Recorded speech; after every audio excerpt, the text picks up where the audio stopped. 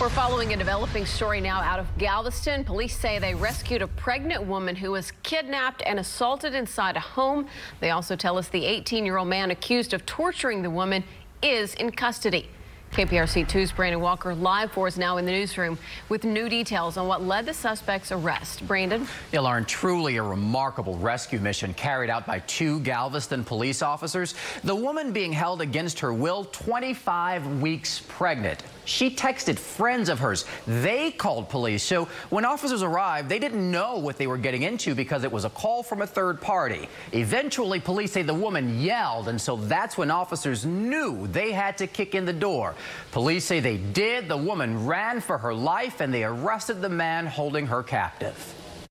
She was completely upset in a state of, I guess, shock. She was crying. She had tears down her face. Her face looked like it was covered with blood. A frightening ordeal, to say the least, as explained by Officer Stephen Childs and Ricardo Rivera. They responded to that 911 call made by a third party Sunday morning. The home is located on the 1300 block of 54th Street in Galveston. Police arrested this man, 18-year-old Christopher Gongora. Gongora's been charged with 2 counts of assault causing bodily injury against a pregnant woman and 1 count of kidnapping. Police say Gongora and the woman met online. He picked her up from her home Friday night and would not let her leave. Gongora beat her several times, police say, when she tried to leave or call for help. Eventually, she was able to do so. Text friends, police say.